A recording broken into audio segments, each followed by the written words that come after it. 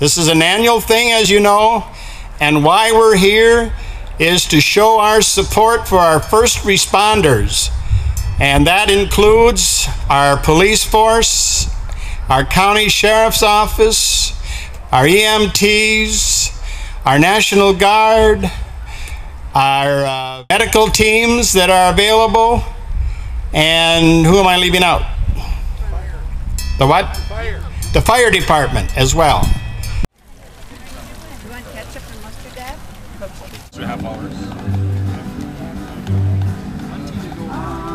When I really think of Minnesota nice, I think of a great night out with your community, neighbors getting together and enjoying a nice picnic. And this is a great event to have, and it's so nice to see all of you. And I look forward to getting to meet each and every one of you, and I look forward to being a representative of Thief River. I dreamed of that night with you, lady, when first we met.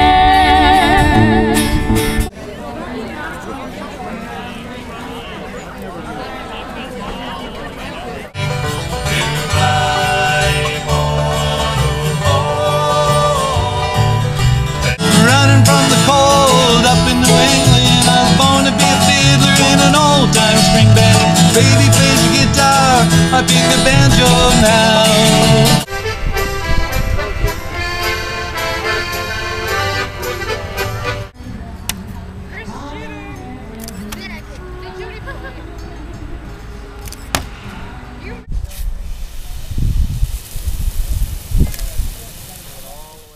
As part of that Journey Stories program, Charlie McGuire, a noted musician from the Twin Cities, has been working with a group of children this afternoon on learning how to play the jaw harp and spoons. You close your mouth now around your harp, but remember your harp is still up against your teeth where it always was. If you ever move the harp off your teeth, your harp won't play, and I know you know that. So don't let that happen. The second thing is, I want you to take a little breath, in or out.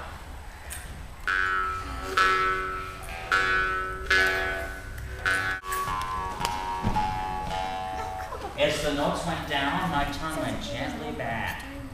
As the notes got higher, I put my tongue gently forward. I'm here with children from the local community. I've taught them how to play the spoons, as well as taught them how to play the jaw harp. And we've got just a short program until about 6:15, 6:30, somewhere around in here. Well, I've been doing some hard traveling, I thought you know. I've been doing some hard traveling, way down the road. First SOS in maritime history that night, April 14th, 1912. And the Baltic, who was also a White Star vessel, heard it, but they were already 12 hours past each other.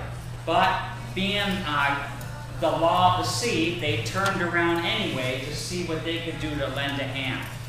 And here's what happened next. In the words of a person who was there, the Titanic was on the ice, we were turning round with the heave away.